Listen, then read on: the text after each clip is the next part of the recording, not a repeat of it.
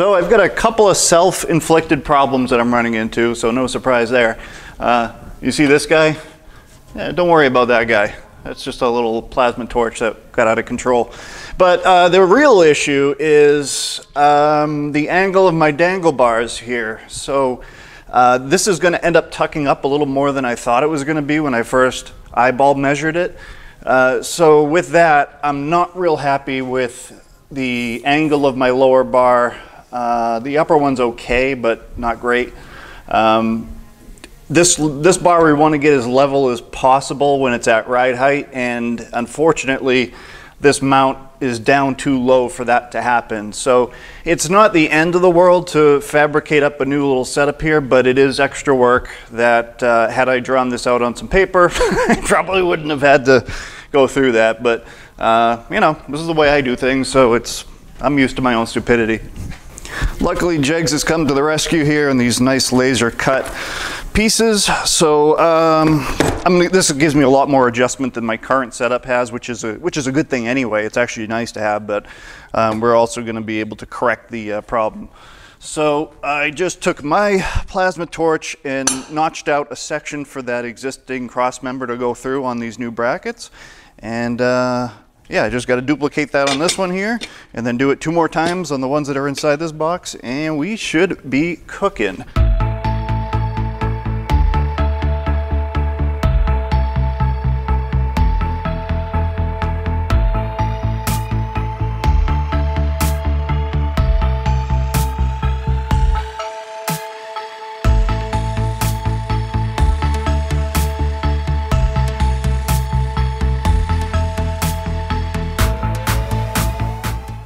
This will put the brakes on things pretty quick. When Billet Specialties sends a couple boxes to your house with the widest wheels that they make, and that is a drag racing manufacturer making some freaking wide wheels, we got to stop what we're doing. And I just happen to have the tires show up as well, so I'm going to get these things unboxed and then see how they look once we slap some 18-inch wide rubber on them. So I shot the next town over in Hooksett, New Hampshire to Tire Warehouse, and these guys just busted ass to get these things mounted. The wider a tire is and the slimmer the sidewall, generally speaking, the more challenging of a project it is to get them on there, and these definitely put up a good fight, but they won the fight, and we got them all mounted. I don't have enough. I'm not enough in. What do you want to do? Look at you. I got it. And he came over and helped Jeff. He put his hand in it, pressed it in, and it fucking hard. I was like,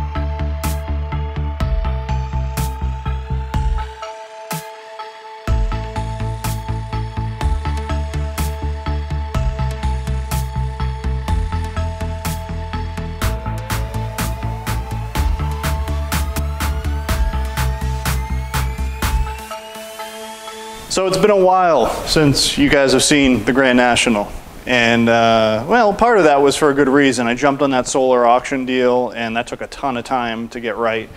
But the other part of it is this friggin' car is kicking my ass. So I'm going to bring you up to speed on kind of how we got to where we are today, and share with you some of the challenges that you don't see on other YouTube builds, because everything just always works perfectly and nothing ever goes wrong. Not the case here. So the last time you all saw this car was about a year ago, and that was after I had hacked it down to just a bare shell and fabricated my own new replacement chassis under it.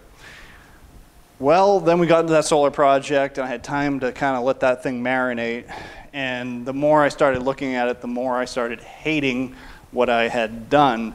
And part of it was my fault, but part of it wasn't, because when I first started this project, I was planning on being in the 600 to 700 horsepower range, and I wanted to build a light car so that we could get, you know, a decent quarter-mile-an-hour time out of that kind of horsepower.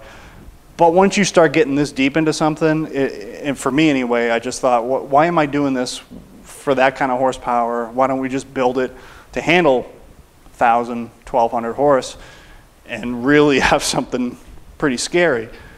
So I started thinking that as I was building the chassis. So the initial chassis work that I did on this car was built with a 600 to 700 horsepower kind of ballpark in mind. And I kind of built onto that and started building it up to handle higher horsepower. But like the foundation to a house, if that's not set right, you know, it's not going to be a great house. And the same thing happened to this. So as more time passed and the more I looked at it, the more frustrated I got. Well, I came out here like a month and a half ago or so with my plasma torch and a Sawzall, and I hacked the entire chassis. The custom chassis that, I don't know, I had probably a couple hundred hours in, and scrapped it. And we started with a clean slate, fresh. And as painful as that was, I'm much happier with the result that I have now. So the bad news is I didn't film any of this because part of the reason is you've already seen me build one chassis. You can see the finished product now, and I'm still not finished. I've still got some more chassis work to do. But for the most part, the main back half of the car now is all done. And it is completely different than it was the first time, but it is made to handle, I mean, any amount of horsepower and traction that I can throw at it.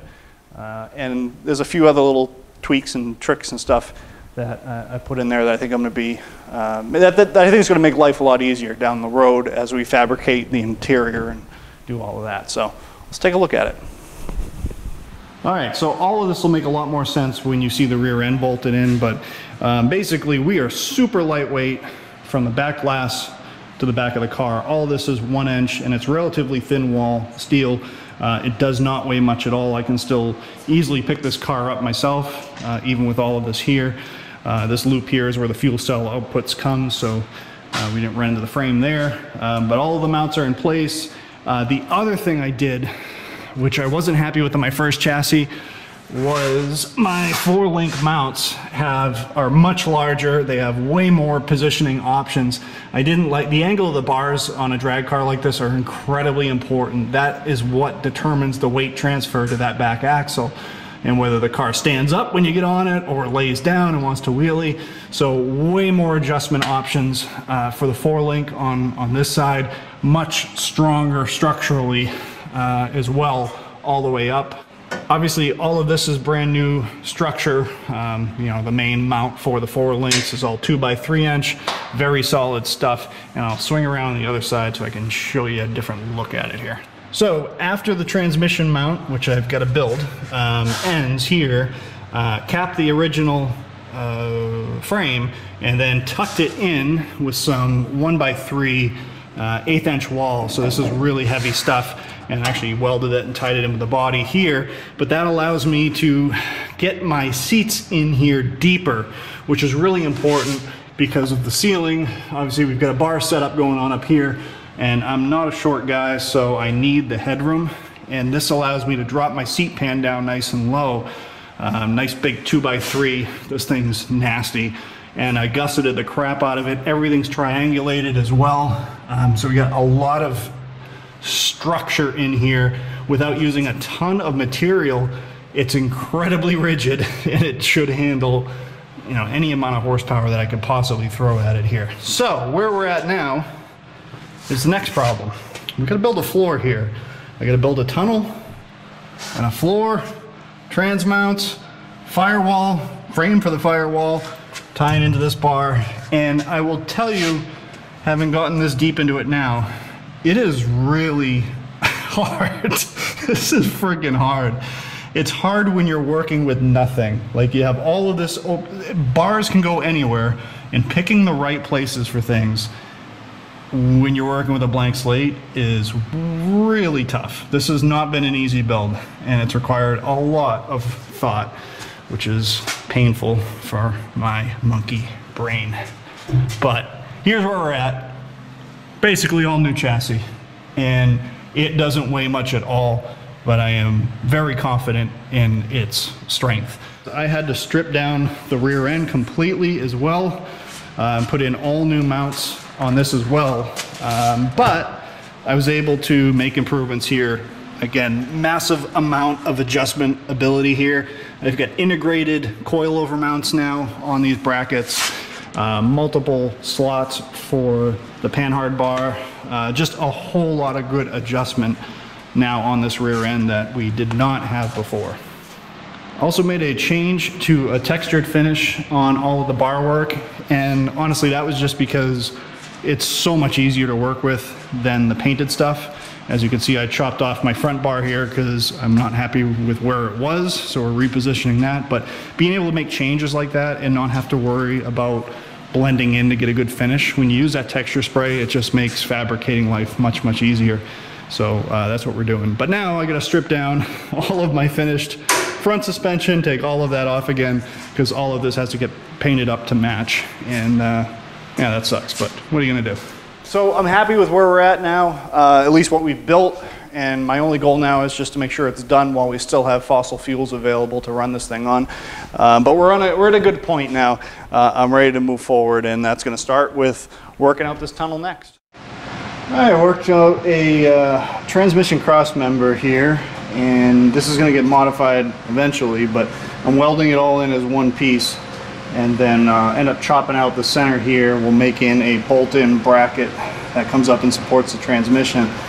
But for right now, it's a lot easier just to put one solid piece in. That way, you know, everything's lined up perfectly before you cut it, get it welded, then cut it. We'll make the brackets that can be removed so that you can drop the transmission through the cross member. I was going to use the original one that I had, although it was aftermarket too. But I can save like 10 pounds on this piece just by going with a bigger diameter tube that's thinner wall. To give me the same strength that I need for that Trans Crossmember.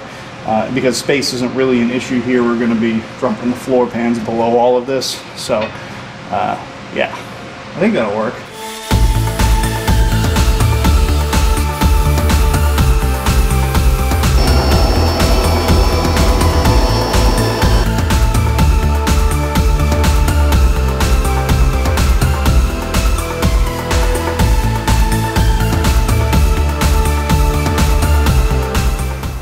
So I've got the cross member in place and then sectioned that out so we could make our custom rear mount for the transmission, which will bolt that all into one solid piece again.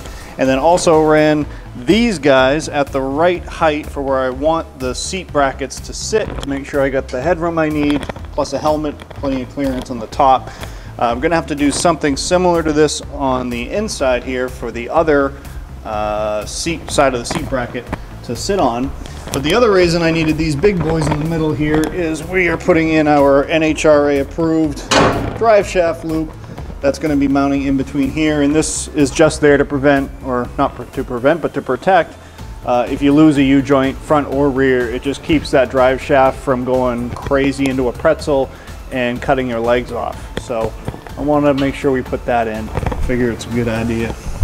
So we're going to trim this guy down, and then once we get the transmission, you know, permanently mounted, we can easily just adjust the height of the loop within these brackets.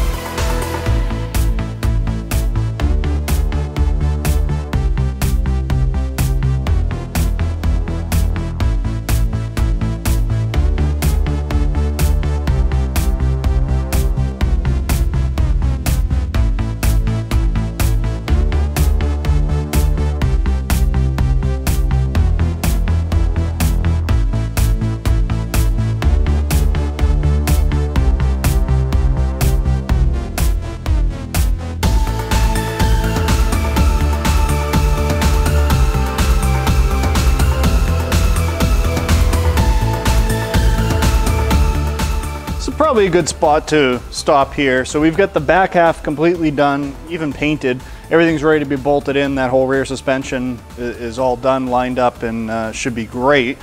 Now we're kind of up to the midway point here. We've got some structure in for the floor, and I just sat a seat in here just to kind of get an idea how much work that's going to be. It's going to be a pain in the ass to make custom brackets for it to sit exactly where I want it. Drive shaft loop is in, and we are moving forward. So feels really good to get back on this project. This thing is definitely overwhelming, but gives me something to do. So it's nice to have a little project for downtime just to pick at and be able to walk away from it when it's either frustrating me too much or I just don't feel like it. And that's kind of what this thing's turned into being. But we're gonna keep making progress, keep chipping at it, and keep figuring shit out. So as always, any questions, comments, concerns, and or criticisms, throw them down in the comment section below me. Otherwise, everybody, thanks for watching and have a great day.